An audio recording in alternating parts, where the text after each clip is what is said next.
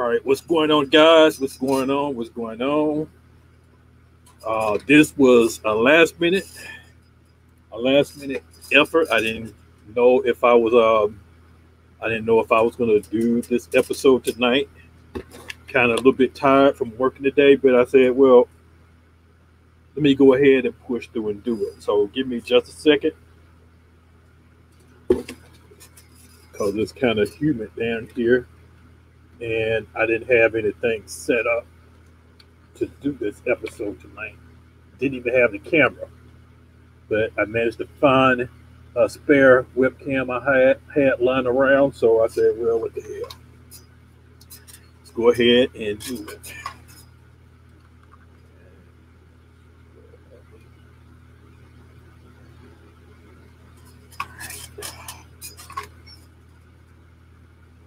Up a little bit.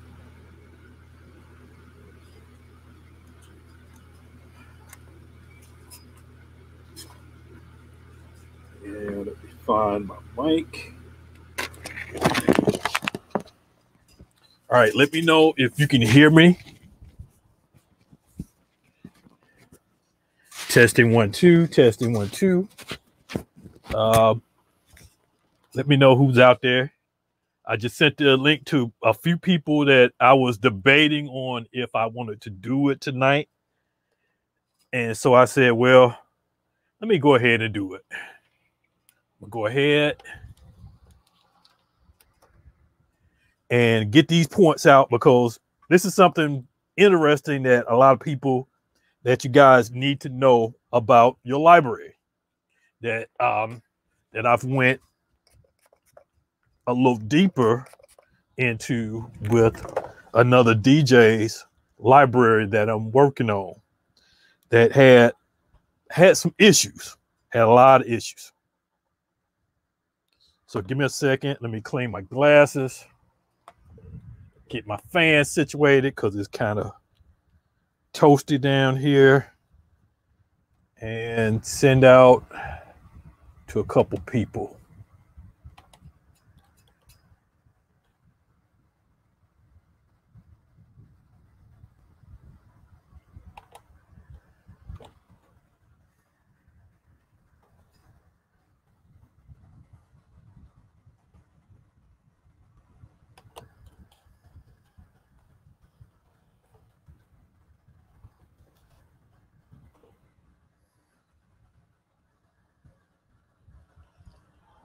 All right. Like I said, once again, for those of you that don't know, my name is Kenyon Ellis. I go by The Kid, aka The Kid. And you are tuned in to Atlanta DJ Zone Tech Tuesday Live podcast that I started a couple years ago, where I cover DJ tech and other related topics, from not only just DJ stuff, live streaming to pro audio, and even stuff on the business side. Basically, whatever I discover that needs to be discussed, that may go on in some of the chat rooms or some of the groups, and I basically bring out with my opinions, answers, tips, tricks, whatever that I share to everybody. And I post this on YouTube, so it's easily available for use after the show is over. Now, sometimes these shows may go long, especially when I have guests to come up, and I may just open the floor tonight for guests to come in and people to share their opinions and ask questions, and to get a lot of more insight, detail, and information than just me, which that helps out a whole lot, because getting other feedback and opinions and stuff is a lot useful when I'm doing the show, because I may miss something, I may not cover something, or I may even just get something wrong completely. That is kind of rare, but yeah, I'm human, so everything is not perfect. But tonight's topic is going to be based on something I've been working on for like the past week. I'm working on another DJ's drive. He had issues, and I've been working on it for almost, I think, probably close to a week now, if not anything. And I'm still working on it like right now. I'm probably maybe 80 to 90% from complete. And right now there's a dramatic difference in performance from what it was doing when I first received it up to today. So I'm gonna be sharing some of the stuff that I found along the way that may be interesting to you, that you may know. So some of the stuff I'm gonna be sharing, I guess the main thing is a lot of people want to know why their system all of a sudden crash during the performance. They could be in the middle of a set and it just crash and shut down. What I'm going to tell you tonight could be one of those issues. So this is basically unknown stuff. You can have your set to just completely shut down, but you have no reason why. This is one question that I ask a lot of people when I'm troubleshooting, because it can happen. So now I'm going to go into it a little bit more detail as for what to look for in cases like that, where it just unexpectedly crashed, shut down. It can be either the program itself or it can be the whole computer. And there are some things that you may have that you may not be aware of that can cause it to do that. So that's what we're gonna jump into tonight. And I'm probably gonna be bouncing since I don't have banners or anything like that set up. And I usually set up the banners so that when the show is over, I can go back and add track markers to where anybody that may want to watch this later on, they can jump and skip to certain things that I said. But I didn't have time to do that tonight. This was impromptu. So we're just gonna go with the flow tonight. And then when I get to the point where I can start editing, we're gonna go from there. So let's go ahead and get started. All right. Again, here's the scenario of what happened. Had a DJ, he has a library, and he has a very large library. His library consists on several different drives. He had one on like a basic drive similar to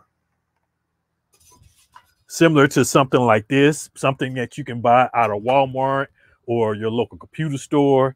And he also has that on another drive, which is a lot larger. Now I have the larger drive. He still has his other drive that he's using to do his performance. And he's probably most likely experiencing the same issues that he been experiencing before I even came into the picture. So that's what he has to use right now until I complete the drive that I'm working on.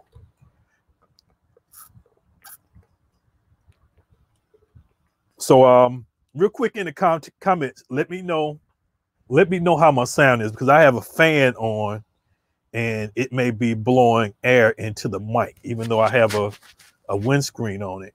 I just want to make sure that my sound is good. My video is good so far. I see. Let me go and check the YouTube and see what it looks like.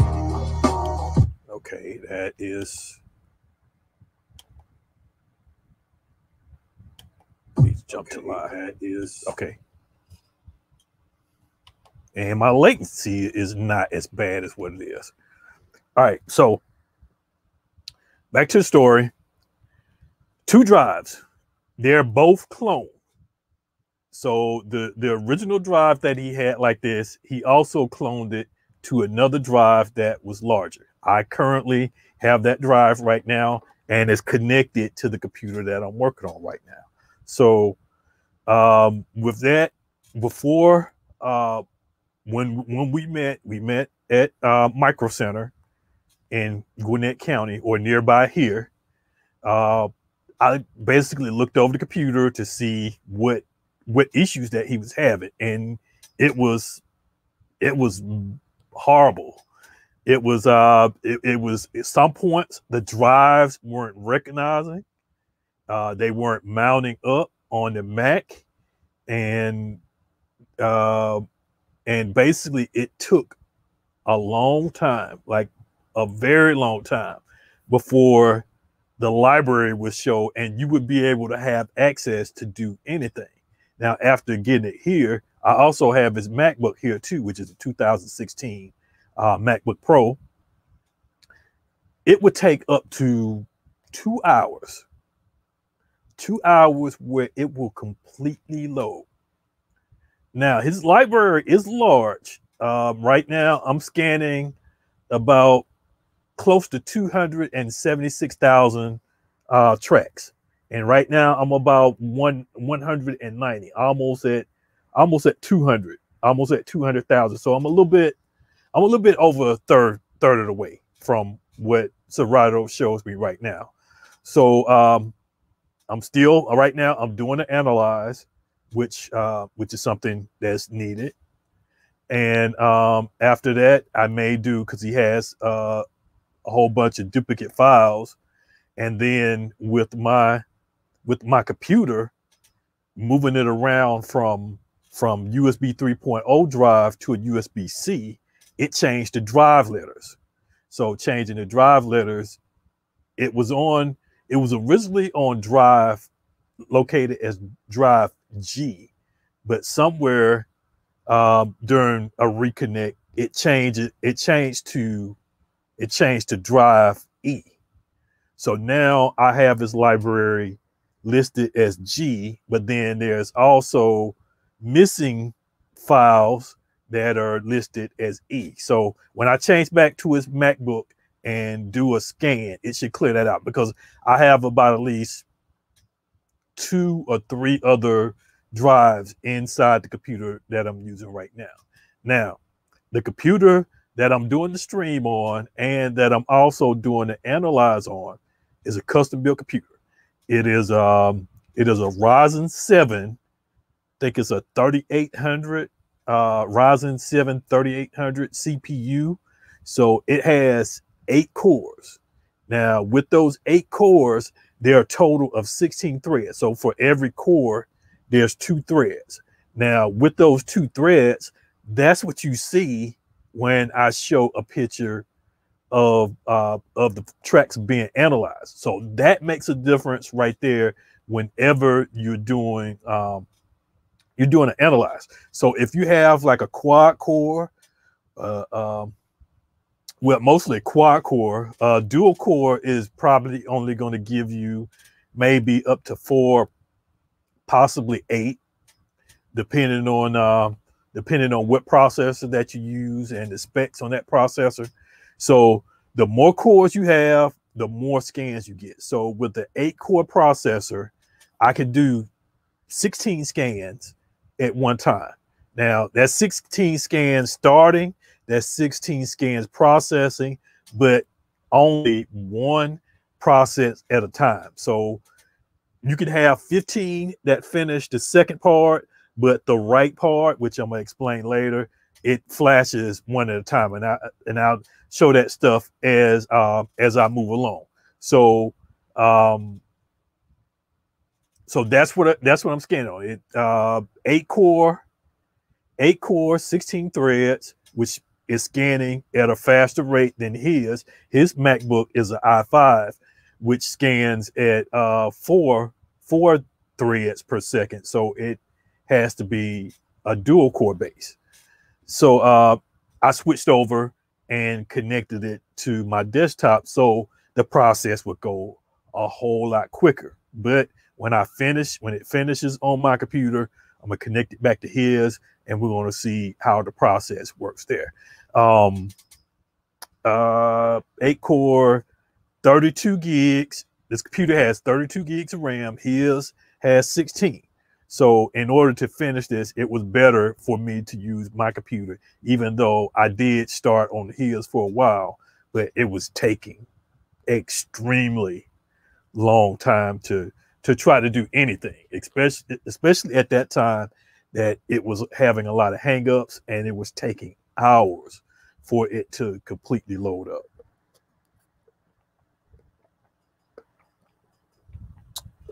What's up, Alan? Thanks for letting me know that you can hear me. Appreciate it. All right, so what did I start on first?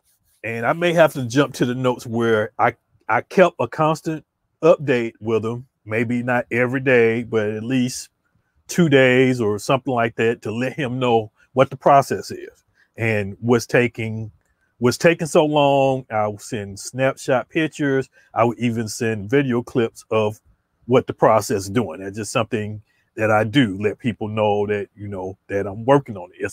It's a tedious but long process. So it's been working like nonstop, except for the points where it and I've had this to happen a couple times where something has caused it to crash and it needs my attention, where I come in here and I'm like, oh, it stopped. It's either completed or it crashed and shut the program down. I've had that a couple times and I have to restart it.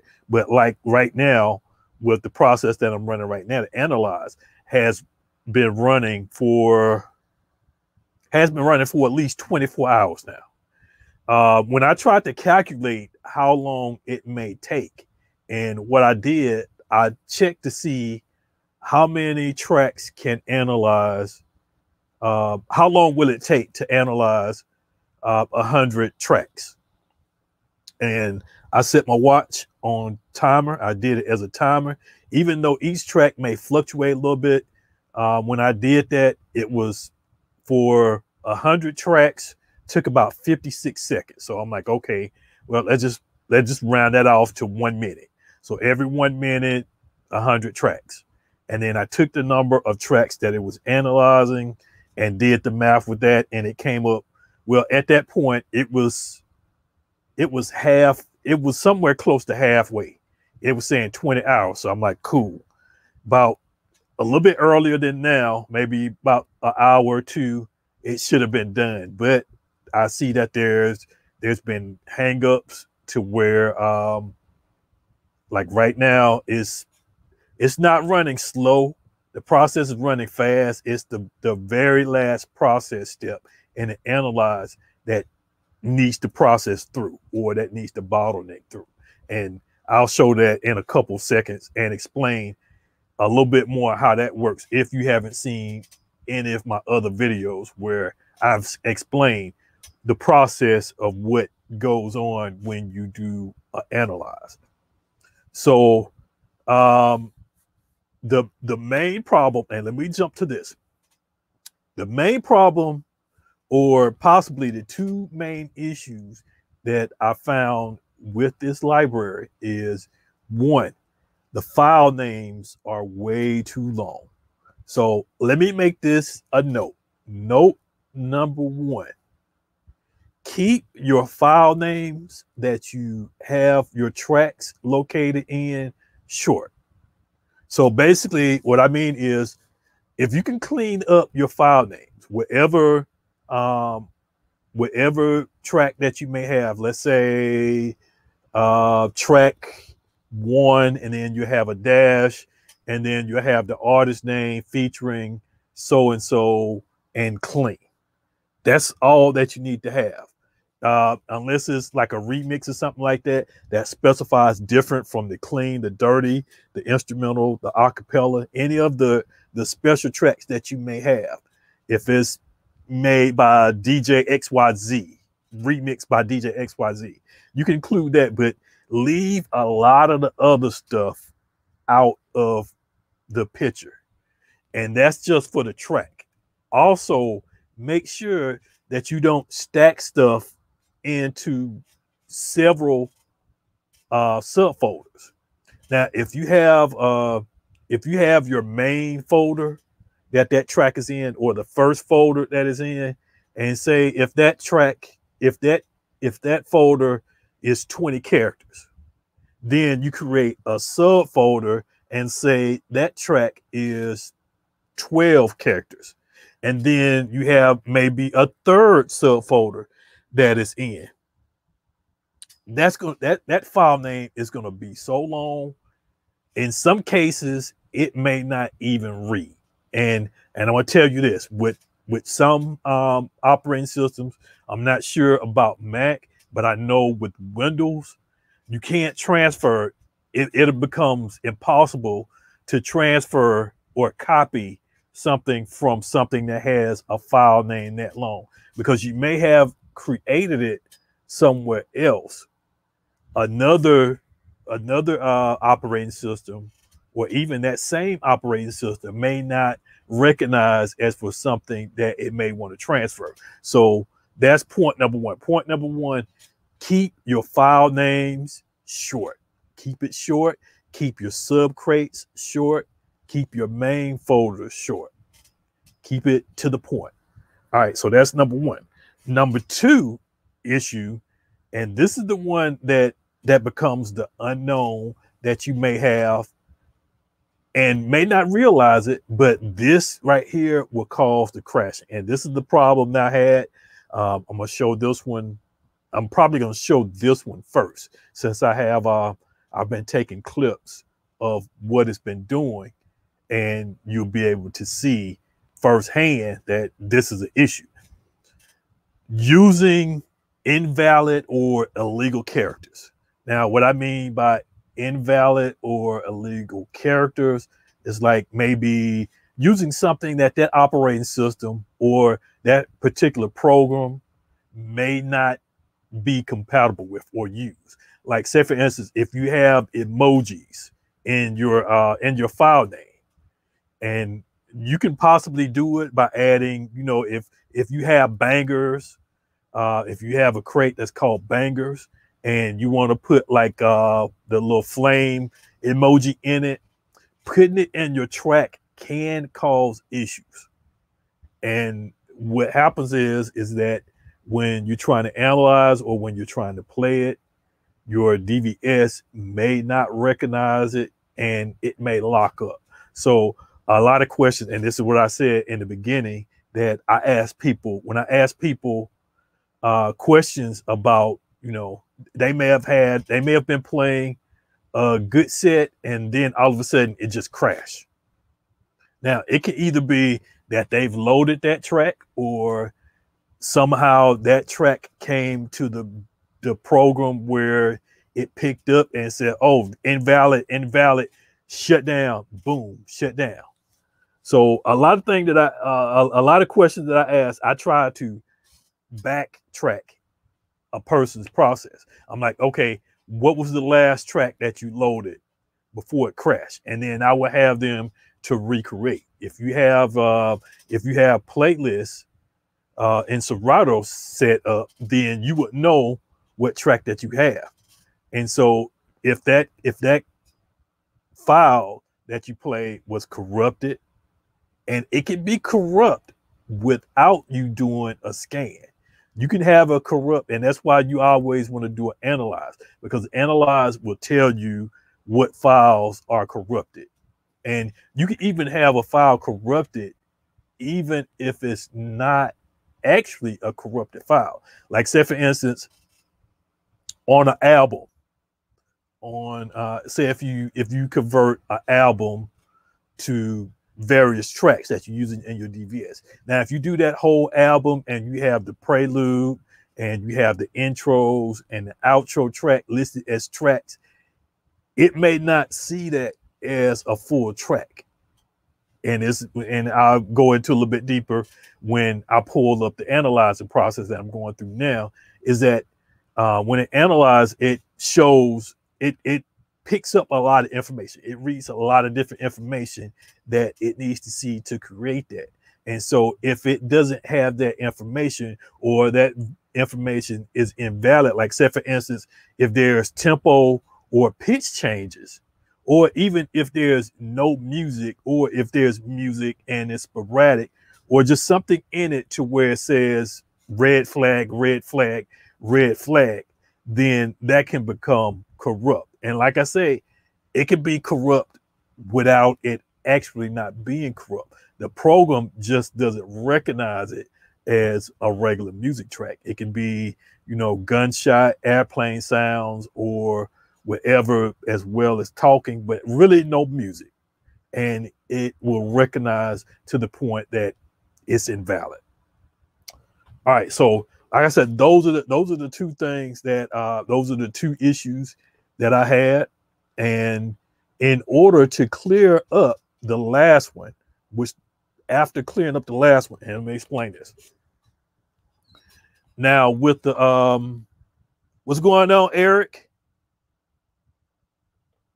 Yep.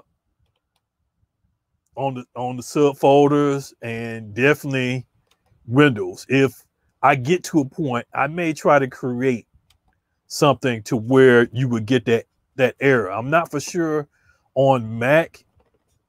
It may happen on Mac, but it definitely happen on Windows, especially if you're trying to clone. If you're trying to clone a drive just within the Windows environment, like if you're trying to copy or move a whole drive over to another drive, you may have some files. When you get to the process, it may wait until the end. It may be somewhere in the middle that it'll give you, I can't read this file, or can't transfer this file, or whatever. So you have to skip it. And that's when your folders, and you have subfolders that have long string or long file names that have that issue. So I guess first, get into the last one, the illegal characters. The illegal characters, like I say, it can create a bigger issue than what you have.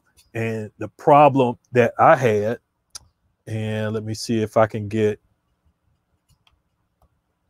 nope, I don't want to do that. I need to do screen share.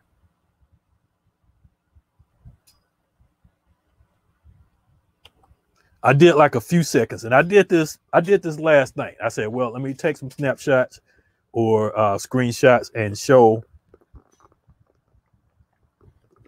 what can happen with invalid characters. And I'm gonna also show the invalid characters themselves. Now, what I had to do in this situation, I had to find each track that was causing an issue and remove it, and then stop to analyze and restart it.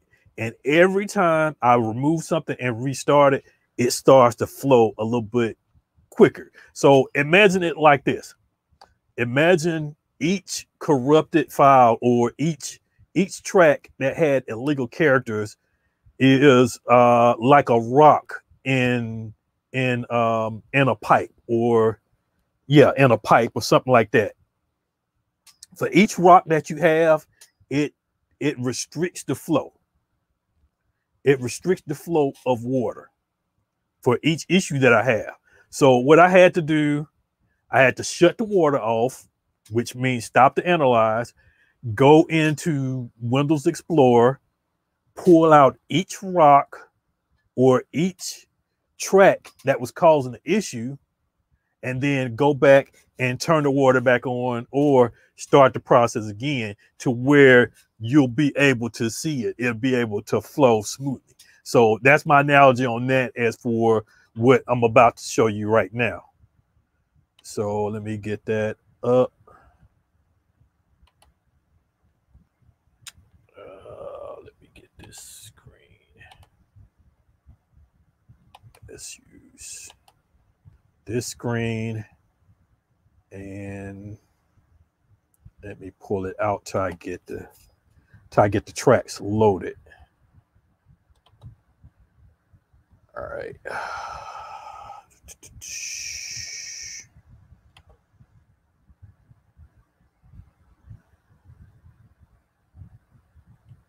All right, let me show this first while I got it up. This is the part that I'm going to show first. All right, so here we go right here.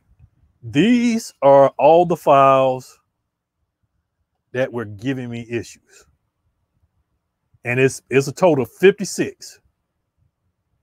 Now, it is actually less than that because Mac, and I still haven't understand how this works. The drive that he has is set up to where, and that's a good thing, that I can read it on Mac and Windows. So that makes it a lot easier for me to work on, because if it was basically Mac, then I wouldn't have as many cores as I have right now to run it with. So what these right here these are files that cannot be played right here. These are files that cannot be played. And that's what Mac creates. When you're looking at it on Windows, you'll see duplicate file names, but it'll have a dot, underscore, and then the name of the file. And that's something that Mac needs to read. Now, can I delete them? Possibly. Do I want to? No. And so when I transferred the copy and I basically moved the track from his drive to a flash drive that I have here, and even if I tried to move it to one of my drives, it will still be recognized. So I had to move it to a flash drive, something that I could pull out and that's not connected to the computer altogether. So that's what I had to do. And so I just copied both files to be for sure, to make sure that it was completely removed. So let's see.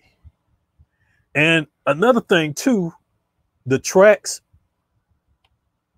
that I removed were either FLAC, which is the file extension name, or it was AFFI or AFF. That's an Apple format. Let me see, where is it? AIFF, like this one.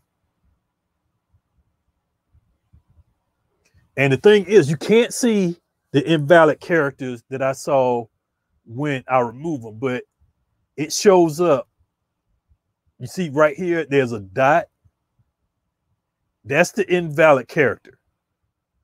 If I transfer it back to his drive and show it, it'll show up as something completely different. I think it shows up as like a pair of headphones or something like that. It shows up as like an emoji or something like that. But if you look there's like a dot. And let me zoom in. Let me make the that was wrong. All right. I don't remember what. Here we go. If I can make the file names bigger. Nope, I'm just changing the. Okay, that is a little bit bigger. So if you see right here, this is the invalid character. The FLAC, I can't remember what was wrong with this one, but all these tracks, I had to remove all these tracks to continue what I'm about to show you in just a few minutes. So, like I said, having the correct name and valid characters in your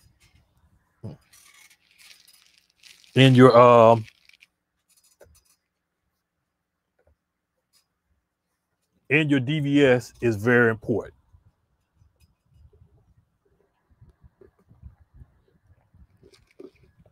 All right, let me find those files. And these are like video clips. I think I recorded them at about 3 seconds. Let's see, what is this one?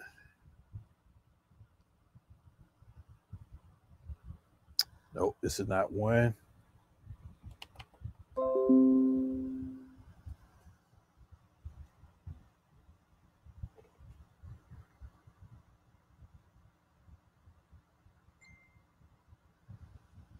Okay, so I'm looking at one.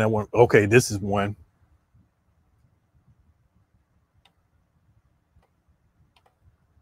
And let me stop that screen share, do it to a different location.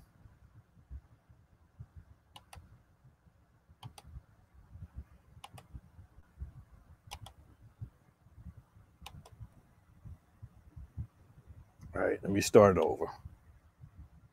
Now I'm gonna point out, let me point out the issues that I see here. The issues I see, if you look at the last two tracks, and let me stop it real quick. I'm gonna stop it so you can. All right.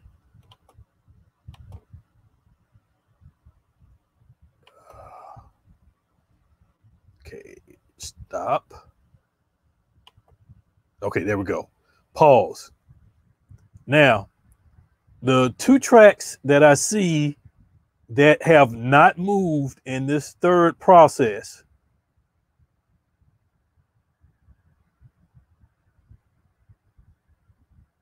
Okay, it's still running.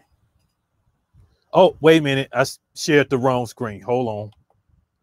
Yep, I got a video playing of a screen share, and then I got the actual one that's being shared. So I got 4 screens running. So I need to get it changed up to the one that I'm actually. Why is it coming up screen 3? Okay, that is the one. That one right there is the one that I need to have running. So right now, let me go back so you can see it, see what I'm talking about. Started from the beginning. All right, now notice the 2 last tracks that they never leave this process. Anything that doesn't go into the second step, that's where it hangs up. It hangs up right there. So watch. As you can see, it never moves. Everything else is moving along, except for, and then there's another one. This one right here. And I think, yep, and this one. So the first 2, the 4th one, and then the last 2, and the plies. Plies was one I had to remove. This one and the midnight hour, which is a flack. And then this one, T-Pain featuring Rich Homie Quan. And then the last 2, which were Ted Smooth remixes. They never moved. I had to remove them in order for that process to finish.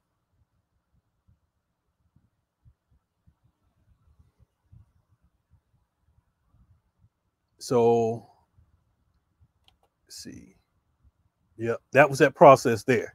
So now let me jump to the next video or another video. And each time you'll see I'm removing the track.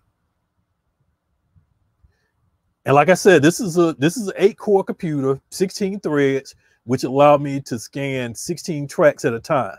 Now, as you can see right here, it's moving pretty fast because only a certain amount of tracks are going through. I'm not processing all of them. And as you can see, that was, let's go back again. Let me play it again. You can see that only 3 or 4 are moving. And as they finish, only whatever pops up in those 3 are moving. So guess what happens once I get 3 more tracks? Once I get 3 more tracks, that is an issue. It completely stops. It doesn't pass this point, period. So this process and this process never happens. So everything hangs up to here, and maybe eventually Serato DJ will crash if I'm not available to do any intervention or whatever. So it did happen. When I came in to look at it, it was frozen. And so I stopped it. I took note of what tracks need to be changed. And I did it a few at a time just so I can show you now. You see now that it's almost to the point where all 16 are being blocked. Only had 13 that were blocked, and I would only scan it at 3, which was less than his MacBook. His MacBook scanned with 4. So now I'm even less than what his computer was, less than a dual core. So next picture, I think this one. Nope, I did another snapshot of this one. Still got the same issues. Like I said, if I had 3 more issues to come up, it would completely stop. All right, let's go to another one. What did I do here? Okay, I didn't mean to do that one.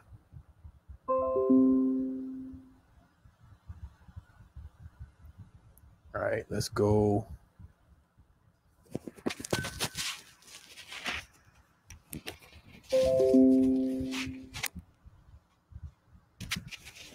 Wait a minute. Hold on a second.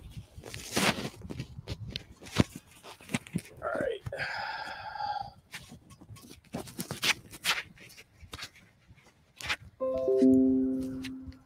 Got a lot of stuff popping up. All right, let's go to the next one.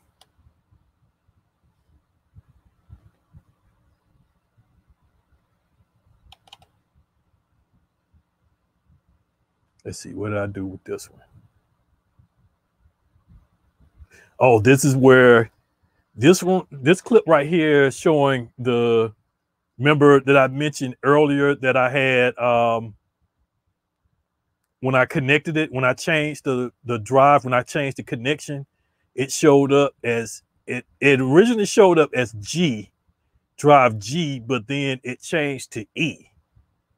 And so at that point it started doing lost files, which I would need to run that again with the drive actually connected into something different. So that's what happened there. This one, that was the same. Okay, this one. Okay, now we're back to analyze. This was after I cleaned up.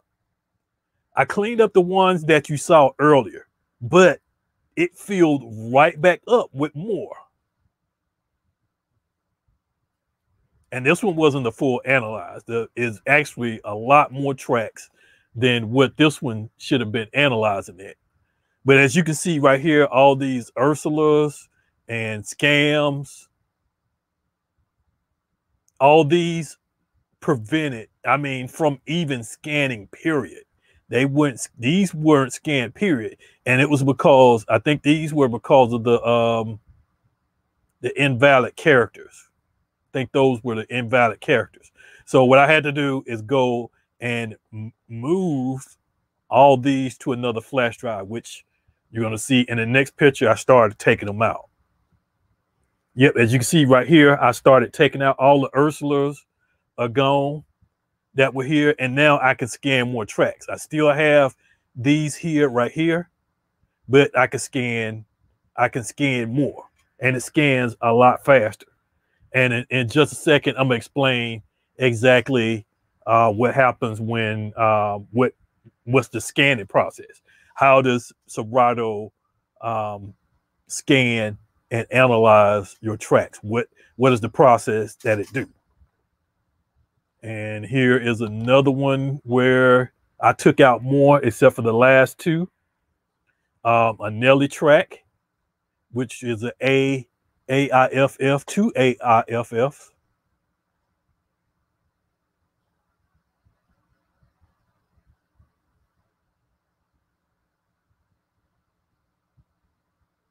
And as you can see, it scans pretty quick. All right, and this was the last one that I took. And this was all of them except for that one. And did it freeze up?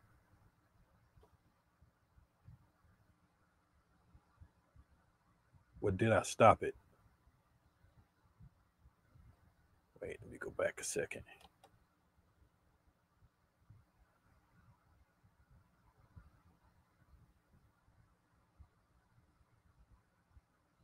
I can't remember why it stopped,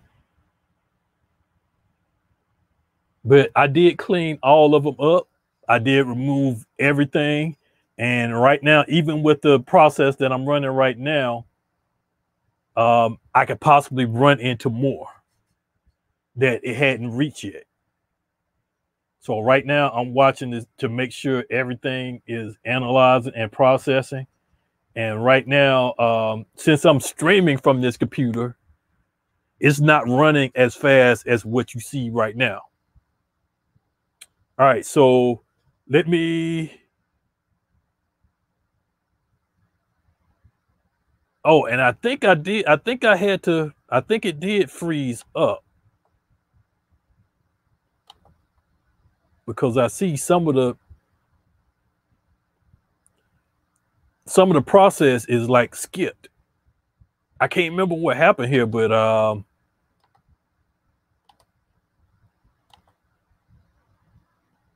it shouldn't have did that. This should have been grayed out too. It is like it jumped to this process. And so that may have been an issue too, but I can't remember if I actually had to. All right, we done with that. All right, so that's done. And let's see. Did I remove? I think it was a Kilo Ali track.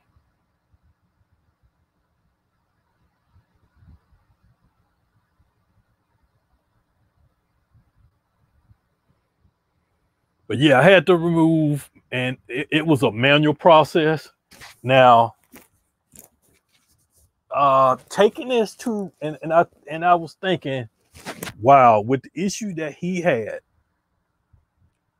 would somebody that didn't know anything about Serato, would they would have known what to do? Would they would have done the right process? Would they would have known that this was the issue and not this was the issue? So it was a good thing that he brought it to me because it was something that I was familiar with, or I knew what to do. But you may have had some people that didn't know what to do, that may have took different steps, that may have ran a virus scan, or may have ran something that shouldn't have been run, that would have never really resolved the issue.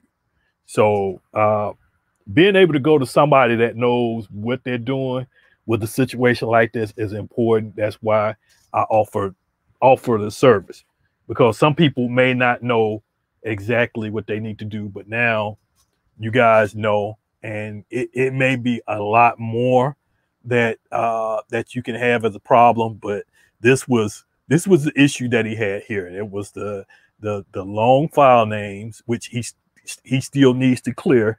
That may be still an issue, but now I've gotten his load time from and I've timed it, or I've timed it as close as I can, from 2 hours. I know at least over 45 minutes. One time I timed it, it was close to 2 hours. From taking 2 hours to where it's done loading, at the bottom of Serato in the orange, where it says loading, where it's loading your tracks when you first start, and it shows all your crate information and all your tracks.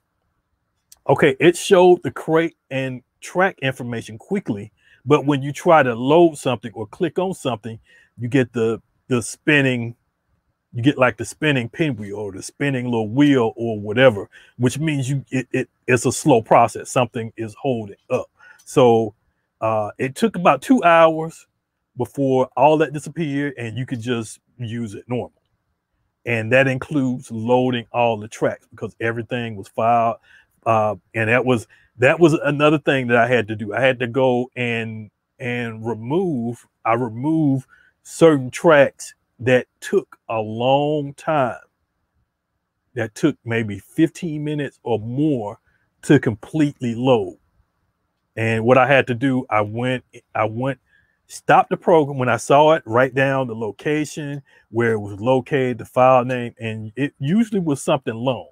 And I would remove that track so it wouldn't scan that track. And then I would have to shut down, restart, and then do the whole process over. So I've did removing tracks, analyzing, rescanning database. I've done the create the V2 database at least maybe once or twice. May end up doing it again. I've done everything that you would normally get from Serato to do, plus some more. So now it's down to the last time I had to restart, which I think it crashed at the point that I was running a scan. I had to restart Serato. It took maybe less than 2 minutes. I know less than 2 minutes. I timed it. I think it was like 1 minute, 15 seconds, which is good. Which is good for like, how much? I think it got like close to 3 terabytes of music and videos and stuff on there. So that was good compared to what it took before. And I know it's supposed to take a shorter time, but with the amount of issues that he had, that I'm sure that is a big impact on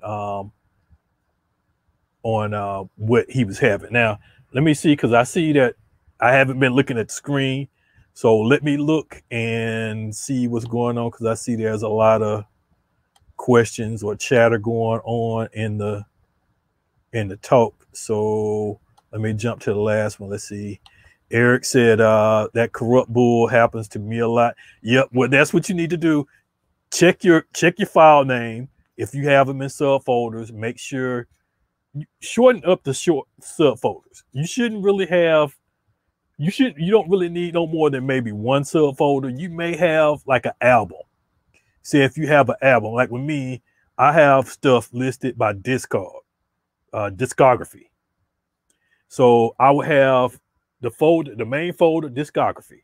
And then in that, I may have hip hop, old school hip hop. Then in that, I may have the album name. Let's say an artist, like, let's say Eric B. and Rakim, Eric B. is president, or whatever whatever album I want to name. That's the album. That's the album folder. That is the folder for the album. Then I got the tracks in that folder. So right there, I've created 4 subfolders. The main folder saying that this is these are 4 albums, this discography in that, and then the genre type, and then the album, and then that's 3 subfolders, and then the name of the track, which that can be extremely long. So going through and clearing that out to where it's shorter helps out a whole lot, helps out completely a whole lot. So that's what you need to do in that case. Good dog. Yep. And exFAT, if you ever get a new hard drive and you want to have it compatible with Mac and Windows, make sure you format it as it's actually exFAT, not just exFAT. It's exFAT. We'll delete. Look at the size. There is usually the full version somewhere else on the drive. Let me see. I'm thinking you're talking about the files that I moved. I moved them because I just didn't want to delete them. I didn't want to go through deleting stuff out of his folder. So I wanted to let him know what it is that was causing the issue. And so either at that point, he needs to go to his record pool and re-download a clean issue, or take this issue, copy it to a flash drive, and clean it up to where it's not causing any issues. So like I said, some of them are file names, but I think some of them, it was something else in it that was causing the issue, but you don't know until it happens. What's up, C Dog? Just to let y'all know, I'm sure y'all got the memo. Pandemic Games and Entertainment Group is coming back in July. I'm looking at July 10th for the first one for the month of July, and want to try to do another one July 24th. 2 weeks later, we're gonna do another. So if y'all guys available, or if there's anybody that want to submit a mix or have a mix played in the Pandemic Games and Entertainment Group premiere live event, get at me, inbox me, and let me know. Because right now, a lot of people are starting to transition back into their normal gigs or whatever. They may not be able to do the pandemic, but I would still accept videos and audio submission to be played. An hour long video and audio submission that can still be played while people are playing games and being entertained or whatever. So make sure y'all get with me, and I'll probably mention more before I get off. All right, now your question was, what's up? What causes some of my folders of rock tunes to end up in my reggae folder? What causes some of my folder of rock tunes?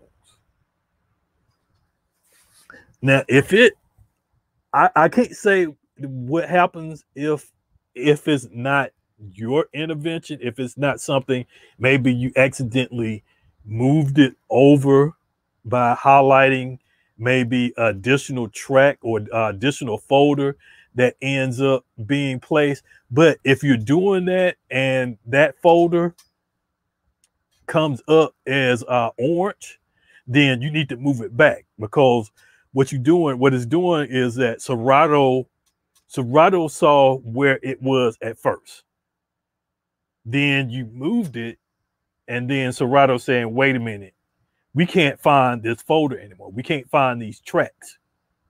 And so what you have to do there, with hardware disconnected, have your controller, mixer, or whatever, have no hardware connected, and go into click on files, and then click on relocate lost files, so that it will scan the whole drive to find music that was in one location but moved to the other.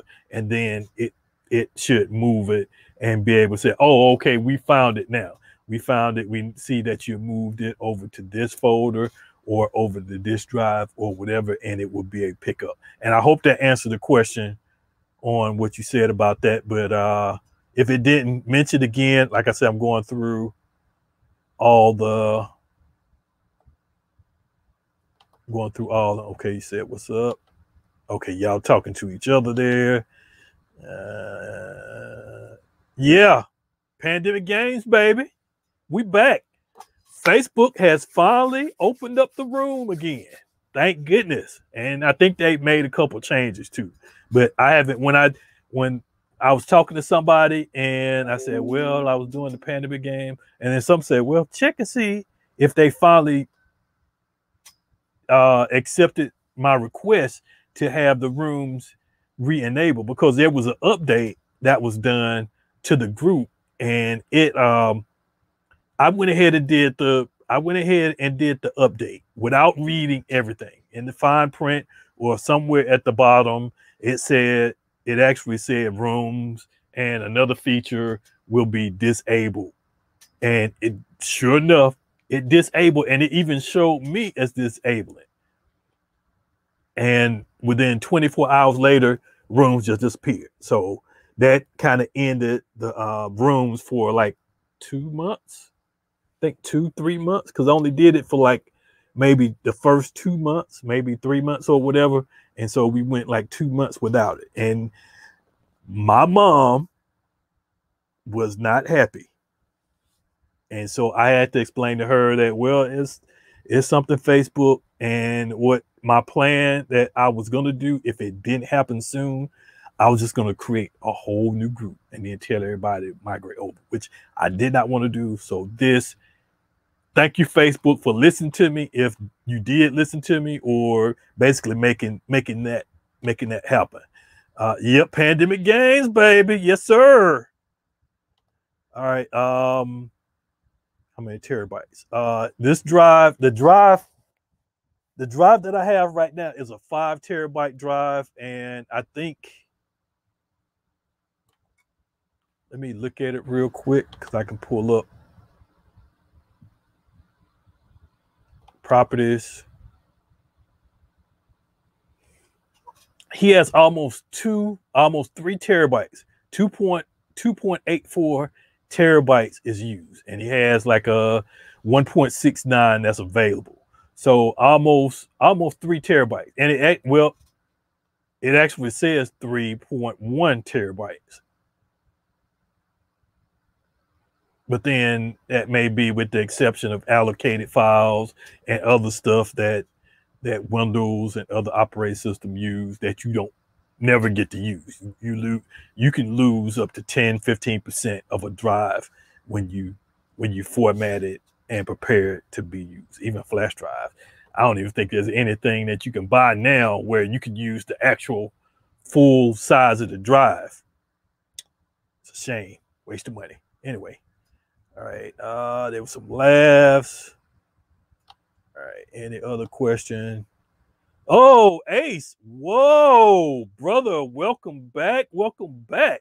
You must didn't have any events tonight. You must didn't have your Taco Tuesday or your gig that you usually do on Tuesday. Ever since you did that, I've been missing you, brother. Haven't been seeing you here. Good to have you here. Even though this was last minute loading in about loading in 1 minute is good for almost 300,000 for 300,000 files.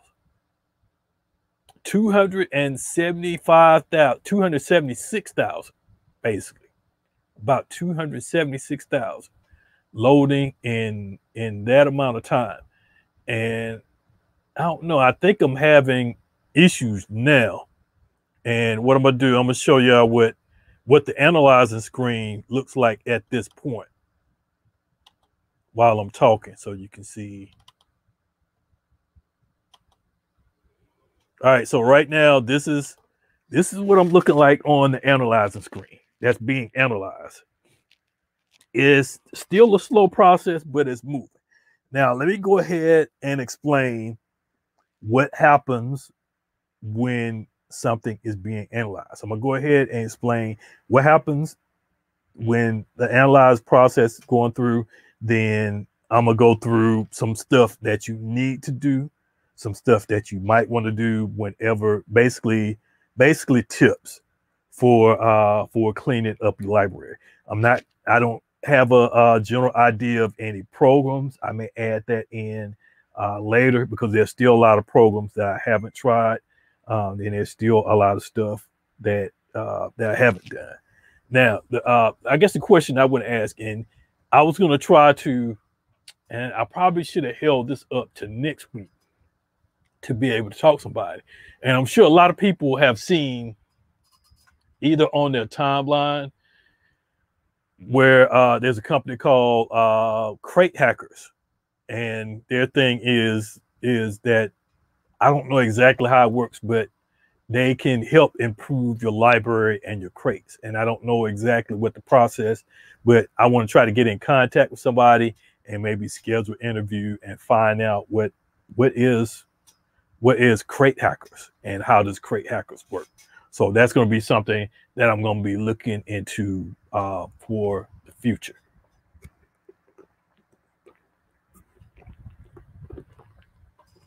But right now, you see everything's running, and I think that last one at the bottom, Rich Homie Quan change. Oh, there you go. It just moved.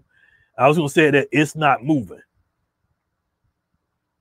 and usually what I've been having that it never moves into the second process. Now, let me explain the 3 processes that Serato that Analyze does. All right, now the first process is relatively quick. This is the read process. What it does, it reads all your metadata information for your track. Anything about that track that Serato needs to know, it reads it. So that's a split second thing. That's real quick, a split second thing. That's the first one. The second step is a processing step.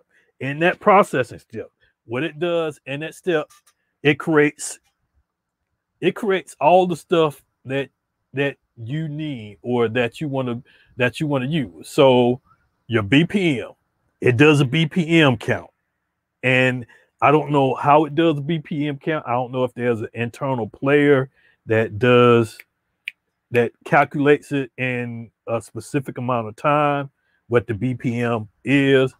And I don't know how accurate it is, but it creates your BPM, it creates your key or your Camelot key or whatever. And there's also some other metadata that it creates. But for the most, BPM and key, that's where you see that process is being made. And if you go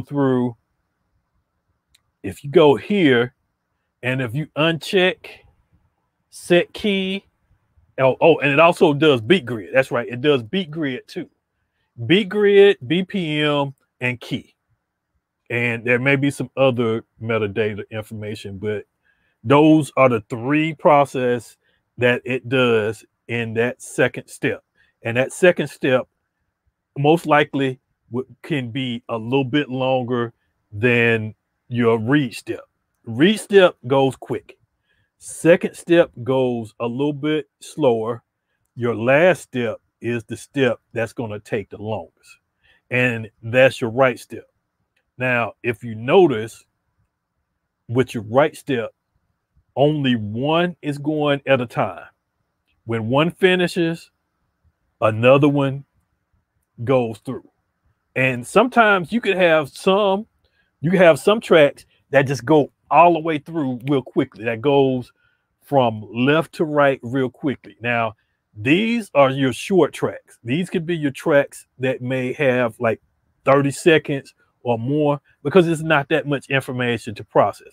So the longer your track, the longer that process is going to take to include BPMs. And you may even have problems with doing live tracks because the tempo changes and the BPM are not consistent. Because with a lot of old school, they didn't have metronome. Well, they had metronome. Well, no, yeah. Some artists played by feel, and you usually go by the drummer. The drummer is the heartbeat of the track. He has the tempo or whatever. So you may have some drummers that played live without metronome. You didn't have quantizing. You didn't have all the digital stuff that people have now in order to record and make albums. So that's a lot of stuff that you have missing. So the tempo changes can fluctuate a whole lot. But that was something that was different right there, that you may have a problem, or that may like let's see, I don't see, everything is moving at the same rate. But like I said, the last step is the right step. That's where it's writing the information that was processed in the second step to the last step. And it has to do it one at a time. Even though you're using different threads, it needs to write it to the drive. So even if you have, and this is probably the fastest drive that you can get in retail right now, besides maybe an NVEM stick. And even with that, that process still won't change. That may be something Serato may be able to improve on, to have this process to go a little faster. That may be something that we may need to ask Serato. Hey, can you improve the analyze? My computer is already running slow. It runs fast, except for the write, it takes a long time. But usually it processes one and then another one and then another one and then another one and another one. So it's not consistent to like zoom. In some places and some locations, depending on what your file is, it will run like that. But in this case, it runs, it writes the information, or it overwrites the information where it was, and then it goes to the next one that's waiting in line to be written.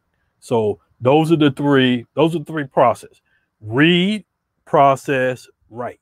And write is going to be the slowest because it writes one data at a time, or one track of data at a time. So that's it for that. Did we have any more questions? Because right now I can take a couple questions. Let's see. Eric says, okay, yeah, I read that. One's good. Yes, Ace, what's up?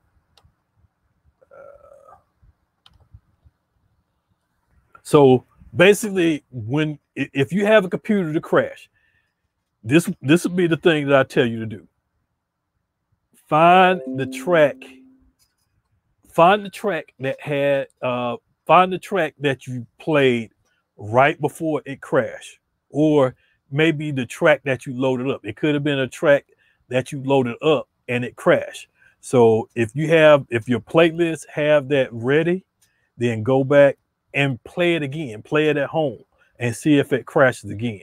This could be something that I've experienced. Well, not really playing, but just doing the analyzing that's been causing it to crash. And that is the file name. And let me do that real quick. And hopefully it won't cause an issue. What I'm gonna do, because it will only do it if I transfer it back to that drive. So what I'm gonna do, I'm gonna create a folder on his drive, and I'm gonna call it the Bad Batch. Yeah, I know. I naming it after the Star Wars clones. Okay, where is it? Oh, another thing too, and this is his drive. I do not understand this when I counted it. He has, and this is not subfolders. This is just main folders. And I don't know, I may need to count it again, but yeah, I think I did. Um, yeah, I may need to count it. All right, give me a second. Let me do this count real quick. I know it was a lot. So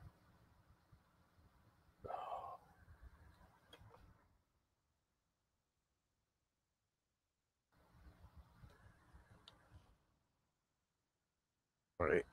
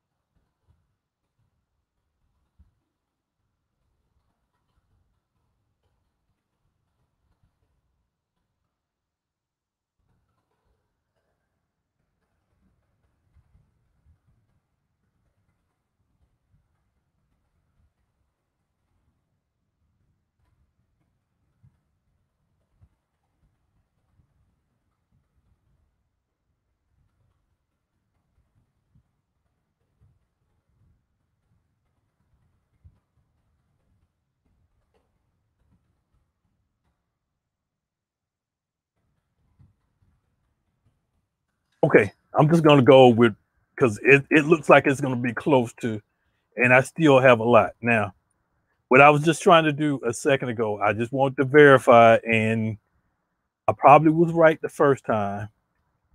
I did count it.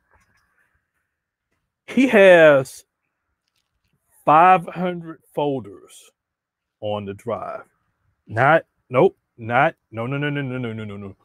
Not 500 folders completely on the drive, but 500 folders, the main, your main. When you first click on the drive, there's 500 folders. And we're not just talking about just folders with a lot of stuff in it. We're talking 500 folders of music. And I haven't checked to see, and a lot of these have subfolders, and some of them have subfolders in that. And I don't know if it's 3 layers of subfolders. Well, yep, here's one. Yeah, and this is like a compilation, a discography, like basically like how I had mine. So the discography, and then in that albums, and then which what I said was based in genre, and well, he has this based on an artist. So it's albums, and then the first album, the second album, the third album, or whatever. Then you got the name of you got the album, and then the tracks or whatever. That's too long. That's too much. Need to be shortened up. That's what all I gotta say about that. But he has 500 just in the main. When you click on the drive, 500 folders, and then some of those folders have subfolders, which have subfolders, and then those subfolders have subfolders. He already know. I told him this. He got a lot of organization to do to clean that up. Because like I say, Serato, or let's see. Let me see if I can go into one.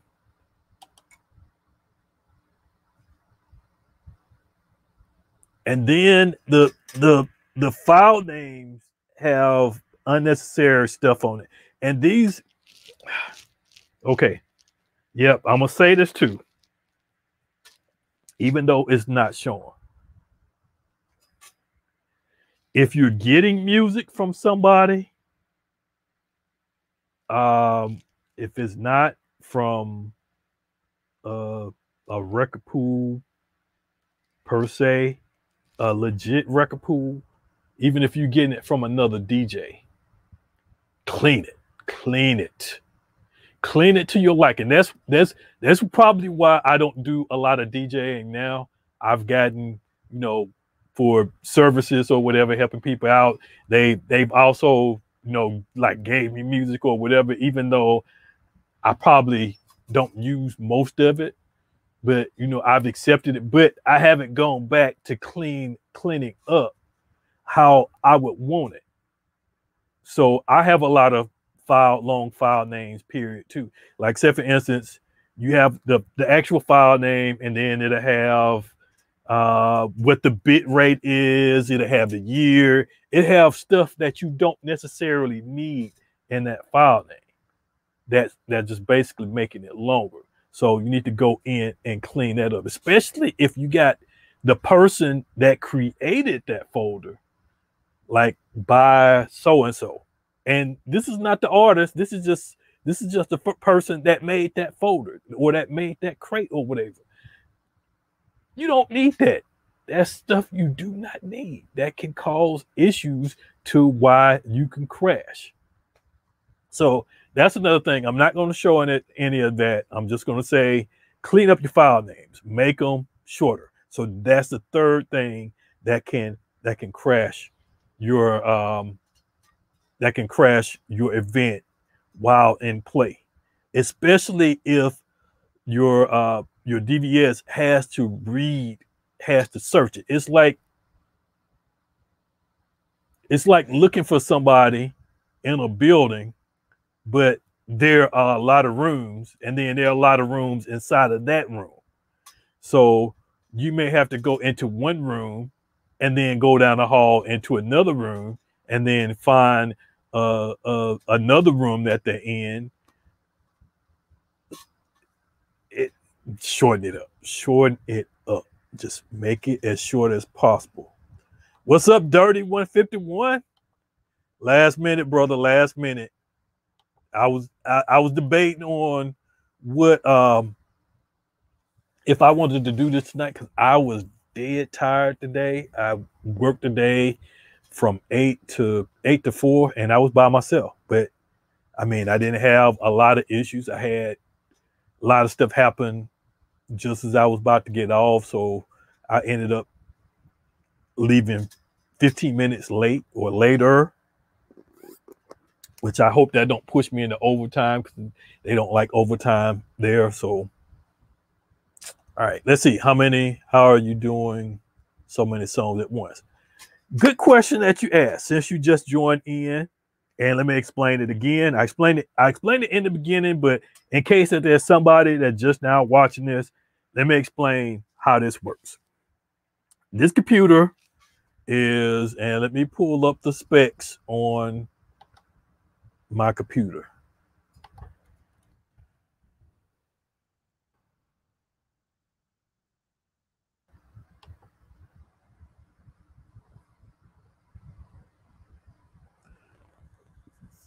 And let me see if I can find it.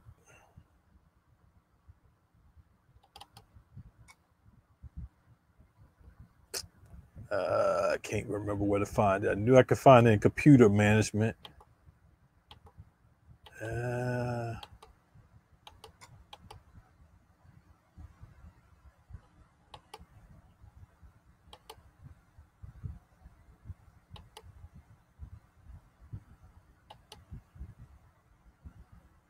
don't even know where to find it there now.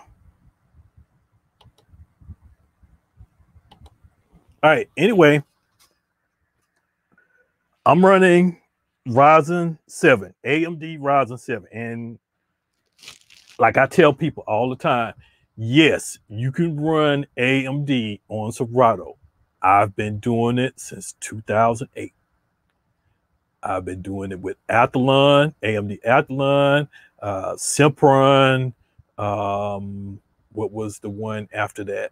I can't remember, but all my computer builds have been AMD processed.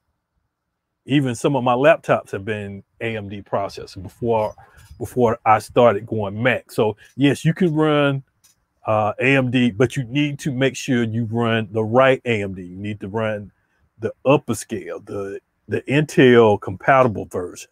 So I'm running an AMD Ryzen 7, I think it's 3800. I don't remember what the frequency is, but it's compatible to an i7 processor, if not maybe a little bit higher than some i7 processors, because AMD can run better than an Intel in certain benchmark testing. So I'm running an AMD Ryzen 7 37 or 3800, and it's an 8-core. It has 8 cores. So with every core, you have 2 threads. So you have a core, and then you have 2 threads in each core. So with 8 cores, I'm running 16 threads. So with this, I'm running all 16 threads are being used in my analyze process. Now, if I go up to an i9, I think an i9 would give me 24 or maybe more. I can't remember exactly what happens, but the bigger the process, the more I move up, the more threads, the more cores that I would have, and the more scans I can do. Now, is this beneficial? Yes. Is it a lot faster than a lot of people think? No, because like I just said a while ago, process 1 and process 2 will scan quickly. Process 3 will be the longest and will only scan 1 at a time. It's not like what you're seeing in the first 2 process, where you see a whole cluster that scans at one time. But if you notice, when it gets to the end of the processing step, number 2, the middle process, that it stops and it waits. It's basically put in a holding pattern, or is put into a traffic light, to where it waits to get the right of way to complete the process. Some can use like what do you call it, with the traffic, like the Georgia Peach Pass, the I forgot what it's called, but with the Georgia Peach Pass, the express lane, that's what it is, express lane. Some of them that have very short information, like say that are 30 seconds, or even if it's just a sound bite, or if it's a sound effect or whatever, it's not a full track. It's not a 3-minute track. It may be like a 1.5-minute prelude track. It scans quickly. It gets the right of way, and it may go across quickly. So depending on your tracks, and the length of your tracks is dependent on how long this process takes, and also what information that it has to process. It reads, like I said, it reads first. The first on the left is the reading, and then the middle one is the process. That process, BPM, key, beat grid, and some other metadata. That's processed for the first time. If you leave, and like I say, if I uncheck, where's my cursor at? Okay, it's over here. If I uncheck these 2 boxes, that step will go faster. Like, say for instance, if I already had BPM, there were no new tracks. I had scanned everything, and there were no new tracks that were added. Everything has BPM. And as you can see, I don't know if you noticed that I think some of the stuff that I had here didn't have a BPM, or that didn't have information. So it ended up being left out. But now it's complete. And I think this one right here, this one probably should fill up right here, because it's missing the key information right here. And as well as if it scans, because right now it's scanning in sequential order. Right now I'm in the R's. Even though some of the stuff that you see, you'd be like, okay, Disturbia. Okay, that's a Rihanna track, but her name is missing. So somewhere in the process, it's still scanning that name. And with this one, that's a W. Why is the W in with the R's? Don't know, but that's the way that it processes. So that's what's up with that. That's why you see so many tracks. So with this custom build, with this computer, I would do my scans on this computer. I would start and let it run overnight to where it'll be done. Then I would disconnect the drive and do it to my MacBook, connect it to my MacBook, transfer music to that, or just use it on whatever computer. Find the fastest computer, do your scans on it, and then move the files over to your other computer. All right, so let's see. I think you had another question. You have a 2.5 Intel Core. Can you upgrade? Now with the, all right, now that is, you shoot me real quick. Shoot me inbox me your serial number, and I'll show you what your specs are, and I'll show you what can be upgraded or not upgraded. Because from 2008 up to 2012, I think mid 2012 or either early 2012, a lot of stuff was user upgradable. After that, you moved into the Retina version, to where MacBooks look more like MacBook Airs as opposed to MacBook. They were thinner, they were lighter, and you had a lot less components that you can change out in it. The only thing you was able to change out was the storage. You was able to change out the chip that's used for storage, but you at that time you could only get it from Apple. It was proprietary. But now that was 2000, I think 13, 12 to maybe like 15 or 16. Now there's nothing in it that you can change out. If you want to upgrade, you have to buy a whole new logic board and also transfer your data off because there's nothing in them now that can be replaced. I mean, that's for upgradable stuff. Of course, you can probably change out your battery, which I hear that's a difficult process. Your keyboard, your trackpad. You don't have any drives in there, so there's nothing that you can change. Fans, speakers, stuff like that. But as for stuff to make it run faster and better, there's nothing inside. Apple has completely locked it to where if you want what you're going to use for the next 10 or so years, go ahead and have it custom upgraded first. Have a larger hard drive or a larger storage area and whatever amount of RAM, 16 gigs or 32 gigs if you want to be beastly, to where you can have it to run. You can have it to run just as fast in 10 years than what you did when you first got it or whatever. So that's the thing that you want to make note of right there. Now, like I said, send it.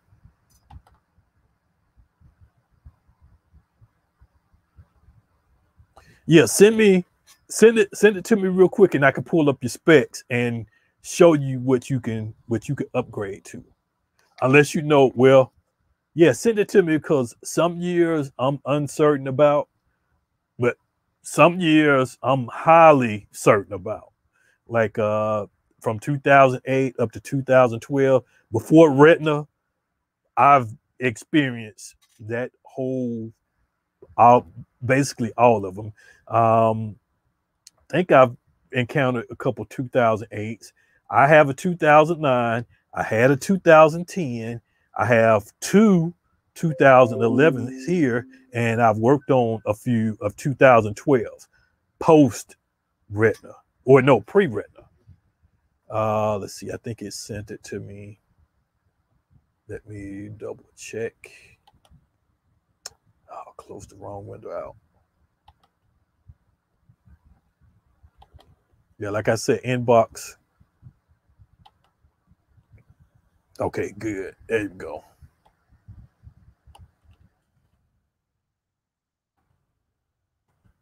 And this is a site that I always recommend to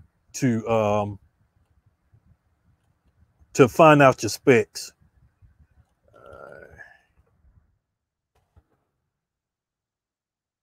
And let me do a screen share.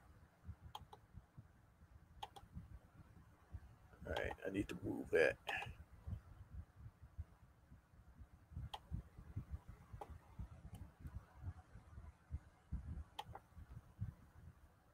Get my screen back up. All right, so here I am. All right, now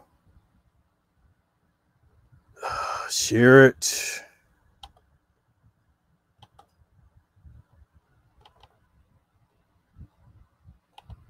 This is a site I use all the time. Everymac.com. When somebody is uncertain of what they have, or if it can be upgradable or whatever, this is the site that I use. And you go to everymac.com. It will give you probably more information than what you can find on Apple's website itself. I've never really looked up information on Apple. I always use this site. Go to look up, and then that's where you're gonna need to put in your serial number information. And a lot of people like to protect their serial number, so I'm gonna put it in without anybody looking at it. All right, so you click look up, and then you get one of those "Am I a Robot" feature. Go ahead and check it. All right, so, and then here we are right here. Here's the details.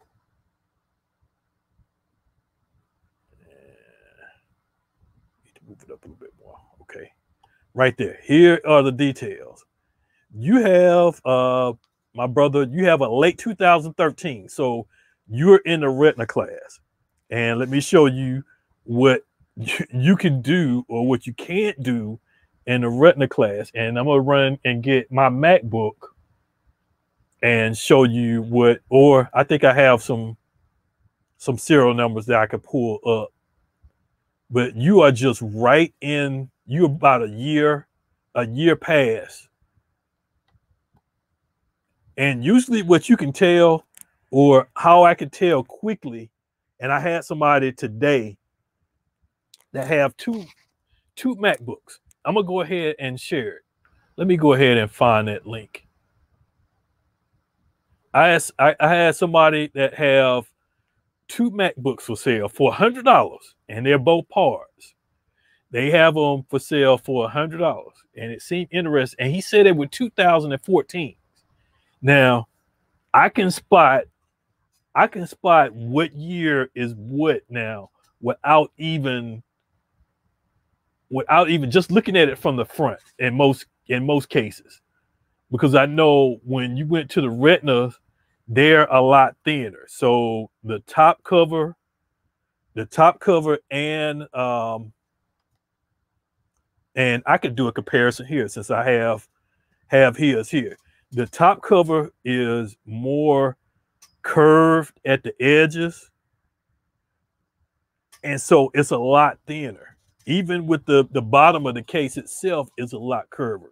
The older models are a little bit more, they're curved, but they have more of like they have more like angles, right angles on them, and then they're also thicker. But the main thing that you can tell, like with this one, just looking at this picture,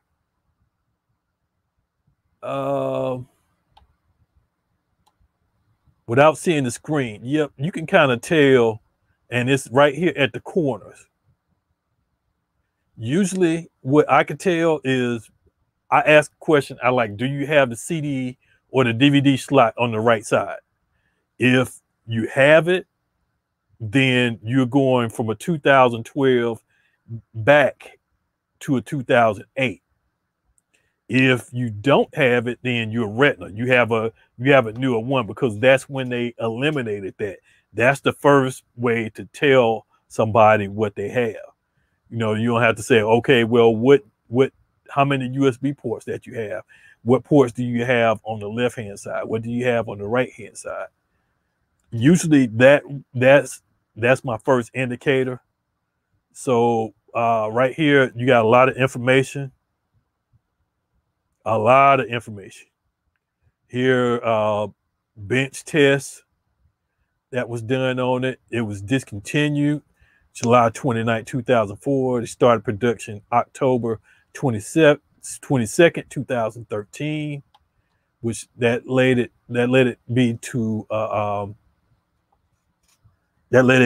be known as a late model. Here's your processor. This is your processor speed, 2.4 gigahertz. You got an i5. I think this is a fourth generation. Now, processors can't be updated. And right here, this is what you're looking for. Processors in the Mac can never be updated unless you know how to desolder and do component level soldering. But that's a waste of time. I wouldn't even do that, because you can still run into other issues. So if you need to increase the to increase your processor, get another Mac or get another logic board. I wouldn't suggest getting a logic board, because then that throws off the serial numbers on the bottom of the case compared to what you have in it. And I haven't ran into any yet where um, the serial numbers don't match what's in the computer, especially logic board wise. All right, so this is one thing that you want to look at. It's soldered, but it doesn't matter because you can't do anything about that anyway. It's not like a desktop computer where you can change it out. This, if you're updating your RAM, this is what you need to look for. You need to look for these two, your RAM type. This is the RAM that you need to get. Now, with that type of RAM, you're limited. You have to get it through Apple at that time, but now you can get various types. Well, no. Cancel that. Cancel that. This one, you cannot do anything. It's soldered. It's soldered on. And let's see if it listed. It should be.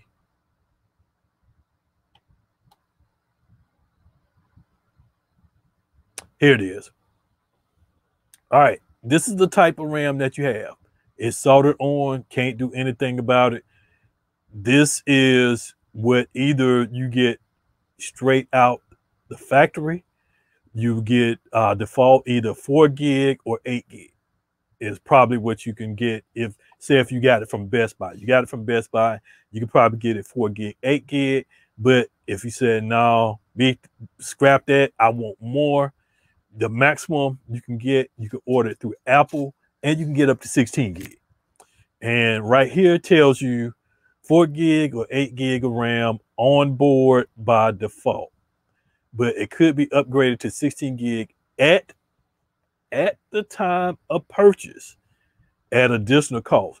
RAM cannot be upgraded later. So RAM wise, you can't upgrade with. So either you have 4 gig or 8 gig. Those are going to be your choices. If you got it custom, or if you bought it and it was custom, where it went through Apple or whatever retail had it to where they had a 16 gig, then you have 16 gig. But whatever that you have, you're stuck with. So that's it for RAM. Your video card, blah, blah, blah. That changed out a whole lot. This is your screen, your native screen. And it's not even, well, you could get 1080. That's a higher than a 1080 resolution. But it's not a 2K or a 4K.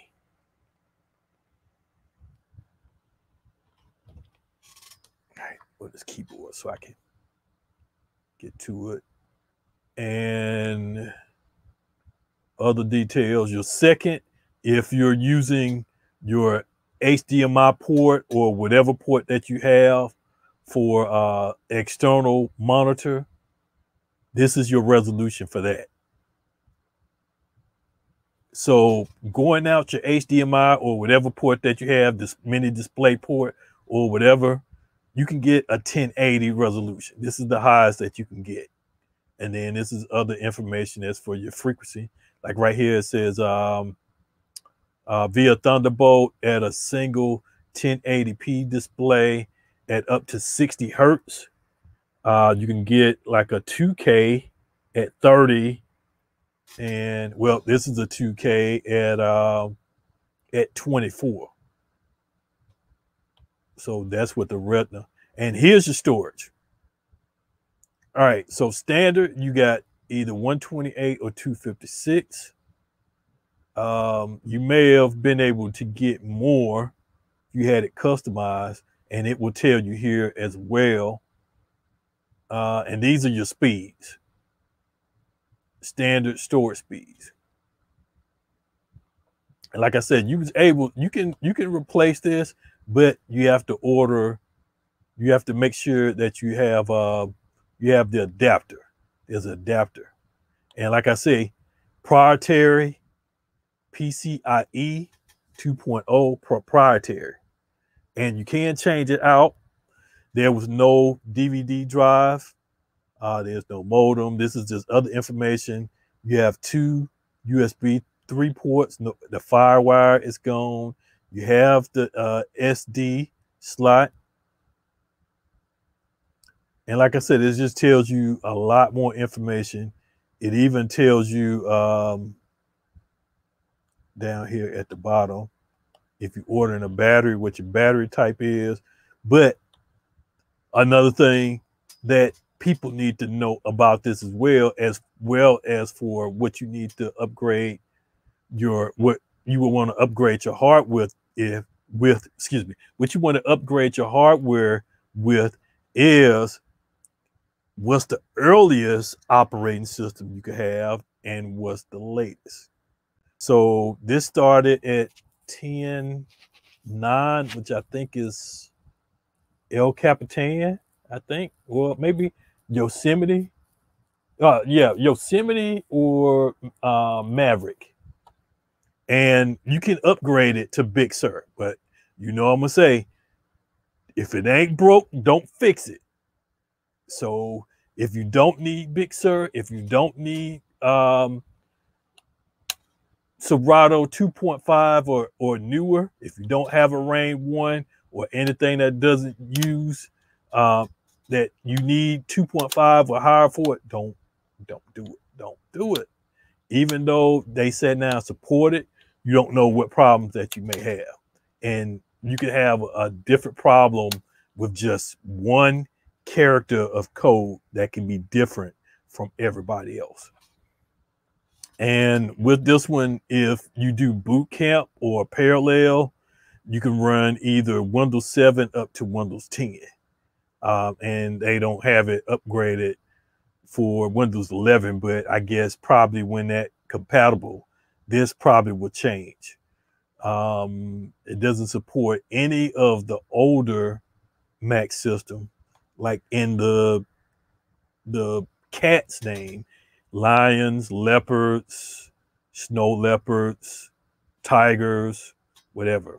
Doesn't support that back that far. It also tells you what the retail was going at the time, and if you want to buy one used, about what you would end up spending. So that like I said, this gives you a lot of information, and I use this every time to now to where I can pinpoint what a person has. And like I said, there was a guy, and let me see if I can pull up that post.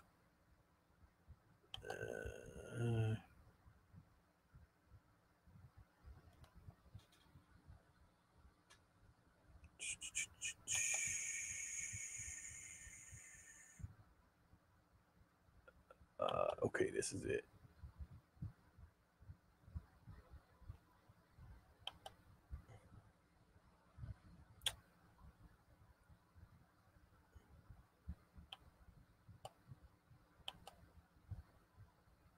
Okay, why can I? Okay, that was the discussion.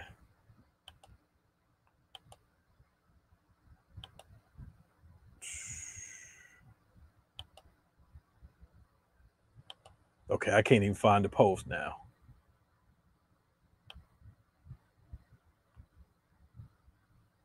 Let's see if I can find it. Scrolling.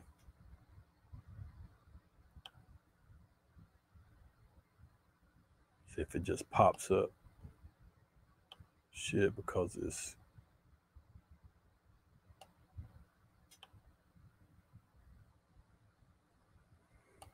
all right. Let me go back to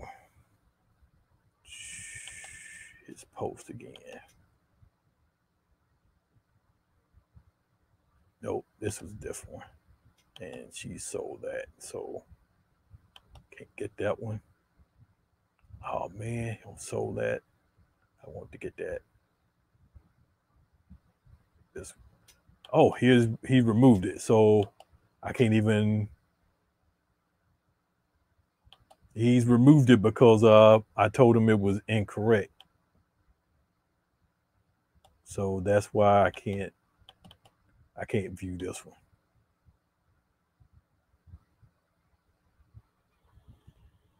Yep, he's removed it, so I can't even pull it up anymore. All right, so well, that's it.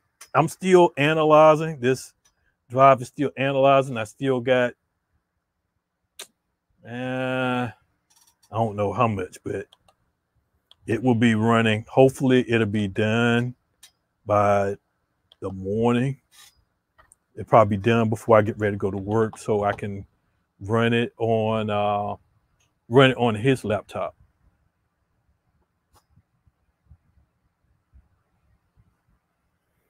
Yeah, yep. You got a retina. Yours is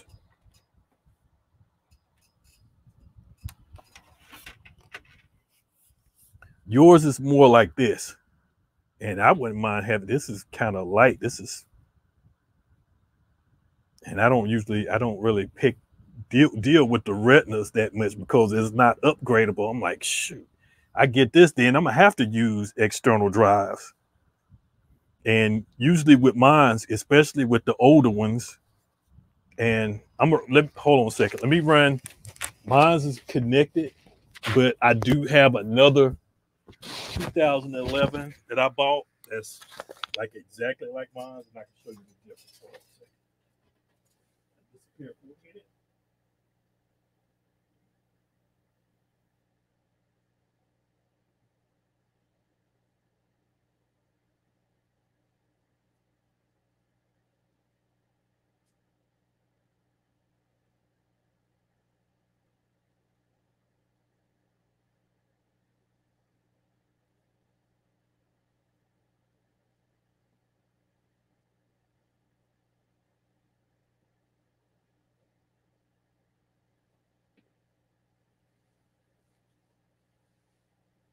All right, I grabbed two, which I have my 2009, which is a 13-inch, and then I grabbed my 2000. Well, I grabbed the 2011, which is a 15-inch. So when you're looking for a MacBook, you find somebody that has a MacBook. Get that serial number first.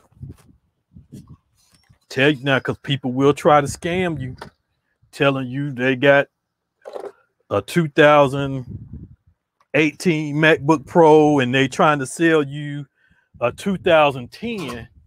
Get that bad boy home and it ain't.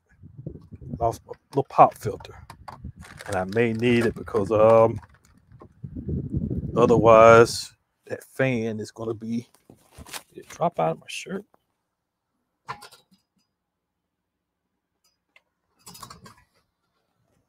All right, I have to find it later. Hopefully, it won't be too noisy.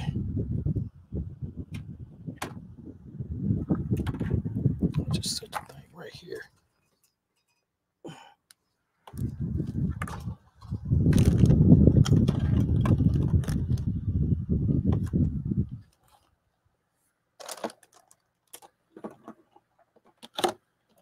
I'm gonna find it when I'm not looking for it, as always.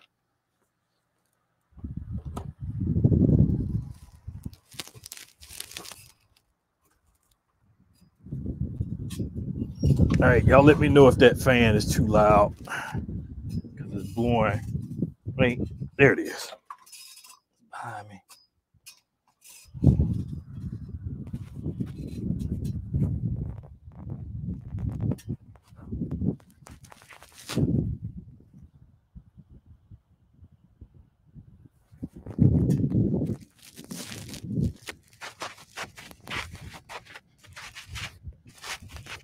All right, that should reduce some of the noise right there.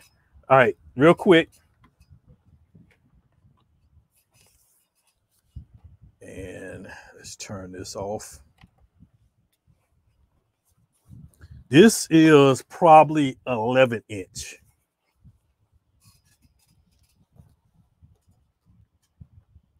This is a 13-inch.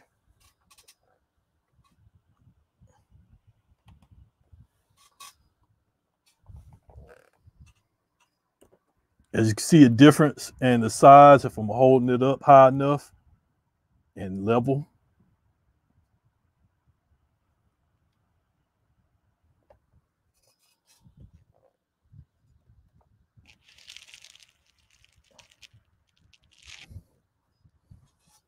All right, now the screen and the keyboard looks a lot the same. Now the thing that I was telling you is that the thickness is a whole lot different. As you can see, this Retina, I could probably sit two on top of each other and it'll equal out to what this one is. Now, the Retinas, I don't think they have fans in them, or do they? If they do, they're very thin and compact. Now, this one has the touch bar. This one has the touch bar on it, which there were issues with that when it first came out. Like I said, never get, I'm not going to say never, but try not to ever, if you don't have to, get anything when it first come out. And the reason why I say that is, let's look at it. Let's look at it the way that the vaccines came out. But I guess in this way, we didn't have too much of a choice. They a lot of people say they came out too soon. They didn't do enough testing. Well, how many more people do you want to die before we can have something that works? So they did as much testing as they could. They got something that works, and well, it worked. And the rate of people surviving then actually dying from the vaccine is a lot less. So kind of consider it like that. When you're creating something, you may not have all the possible scenarios to fix that issue or to fix issues that you may have. So the best thing is to wait it out. But with the vaccine, you just couldn't wait out. We just couldn't wait that out for forever because people were dying. So, but with this is not going to kill you. Getting a new MacBook is not going to kill you. I know that there were some people, they have a choice but to get a new MacBook. They could have got an old MacBook, and I didn't bother to mention that to them. They got the new MacBook, had Big Sur on it by default. Can't use it. Can't use it because Serato's not compatible. May have used Virtual DJ, which I didn't think that's what he wanted to use. So he basically had to wait it out until it became compatible. And then even when it does compatible, when it comes compatible, whether it's Big Sur or if it's Serato DJ, still give it a little more time because there's bugs in it that they still haven't fixed yet. And like I said, with every patch and every update, every scenario has not been tested. And who's to say that you can be that one scenario that they didn't test in the lab, research and development didn't test, and you have an issue.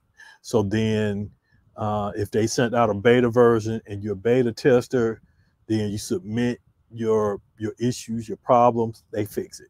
Cool. But say, for instance, they're past the beta testing and they said, well, let's go ahead and release it and get ready for the worst. We're going to have trouble tickets to hit left and right because everybody specs on their computer is not the same. Of course, they leave out the factory the same way, but once you open up and put your name on it and start downloading stuff to it, it basically changed. It changed from the second one that came off, the next one that came off the line, just like yours. Everybody used them independently, and they're now customized to what that person used for. Even if you got two MacBooks and the serial numbers are sequential. Say if you got one and then the next one that came off the line, you bought that one too. You open them up, you put your login information in. Okay, that's the same. Let's say you put Pro Tools on one, you put Office on the other. That's where you just went left field on them, and you can have that issue to have stuff to happen all over. All right, now back to the MacBook Pro. This one, 2009, which the 15, my 15 is the same. The only difference with the 15, besides the port, is that it has two audio ports. Right here. One is a mic and line in, the other one is a headphone. When you have a 13-inch, you only got one. Right here.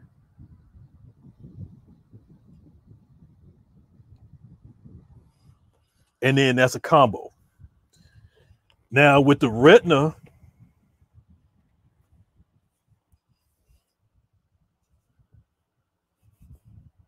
you have a headphone, but you can't use it as a mic.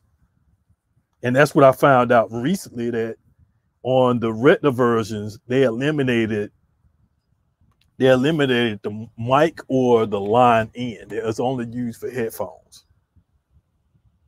So if you need to do something with the microphone, then you need to use like a Bluetooth headset or something like that, earbuds or whatever. That's what you need to use in that.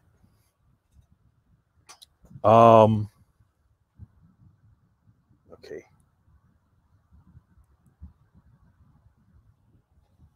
Okay, that don't want that. That's connected to the TV.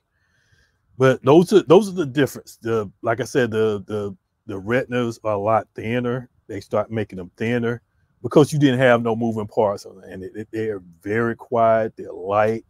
I guess they're fast. I don't know. I haven't really tested it to see how fast that it is. It's definitely not as fast as my desktop. It only has 2 cores, which means 4 threads, because it only allowed me to scan 4 tracks at a time. So I guess that's it about that. Ain't really nothing else. Let's see. Got any other questions? Like I said, I'm not gonna make this long. And damn, I'm already in 2 hours. I said I was gonna keep this short. Didn't happen. But just let y'all know, and I'm gonna try to work on that tomorrow. I will be doing a video for the Pandemic Games. I need to get with the guys that's been doing it in the past and see what's their availability. If they're not available, find out if they can submit a recording, whether it be video or audio. And if they're not available for that, I need to find substitutes or start getting my stuff ready for myself. I think what I want to do now, since I'm up and wide awake, is move over into the next room and do a little session practice if anybody join in, because right now I still got another maybe 10 to 12 hours to finish analyzing this before I can actually test it on his MacBook to make sure that it's running a lot faster than what it was when I first got it, because I removed all those bad tracks off. So I know that it's doing a whole lot better than what it was than when I first got it. But that is about it. I'm wrapping up. I'd like to thank you guys for checking it out, for coming in and checking out this. Like I said, this was last minute. And I didn't have no idea what I wanted to do, but I did manage to save some stuff just so I was able to show you what's going on. So to recap again, 3 things that you need to do to your library management that may cause issues. One, if you have long file names and subfolders, start eliminating down to at least one folder or one subfolder and shorten up the file names. That's number one. Number two, remove any invalid characters that you may have in your file name. If you're using like emojis or anything that Serato doesn't recognize, it can cause it to crash. Go in and clean those up. And then the last thing is just what was the last thing? Okay, there was the file names, long file names, the invalid characters, and sub crates. Eliminate sub crates. And I guess that could probably be number 2. But eliminate any sub crates. Reduce the amount of files that you can have. What I'm gonna tell him that he can do in this is create smart crates, especially if it's like temporary crates or crates that you have for specific events, and create smart crates. That way you could have all the tracks in one folder, and you're creating a smart crate, and then by adding, it's like you're making a playlist, or you're making a crate based on certain criteria. Like if you want to do something by year, you could do 2000, and it doesn't change. It doesn't change how many folders that you make. You can still have 20 folders. You can have 20 folders, but 500 subcrates, and that will not kill your process as for Serato as much, because it's only going to create the subcrates are created differently than how you have your files to create crates. You can have every track in one folder and create subcrates off that. And the subcrates will find specific information that's in your that's listed for your track to find it. Like if you have 2012 hip hop old school, it will find that, and when you name your subcrate that, or when you put in the criteria for that, that's what it's going to search for. So it's based on your information, your metadata that you have in your crates in order to do that. But that's about it. Like, thank you guys for tuning in. This is Atlanta DJ Zone Tech Tuesday Live. You're here with the kid. See y'all next week. I got something that I'm hopefully can get worked on for next week. So hopefully see y'all then. I'm back in the saddle now. Like I said, get ready. July 10th, Pandemic Games and Entertainment Group. If you're not part of the group, hit me up and I'll send you an invite. I'll send you the link to join in. It's open to the public. I'm going to create a room tomorrow to where we can do some testing. I may even do it tonight, where we can do some testing on the games and see what other changes, because I haven't been using rooms a lot lately for the game. So we can test and see if there's new games and new stuff that I need to make sure that I post as well. But anyway, Pandemic Games Entertainment Group, July 10th and July 24th. It's usually like a half a day event, at least 6 hours. I would like to make it longer, but I think 6 hours enough. Start at 6 and we go up to 12. And hopefully the guys that I have for the slots can retain and keep their slots, and we can just keep it moving. But anyway, I'm about to sign out. I need some water. I will talk to y'all later. If you want to join me in the cutting board, I'm going to go over to the Rain 12 setup in the other room and get on there for a while. So come and join me there. I'll catch y'all later. Peace.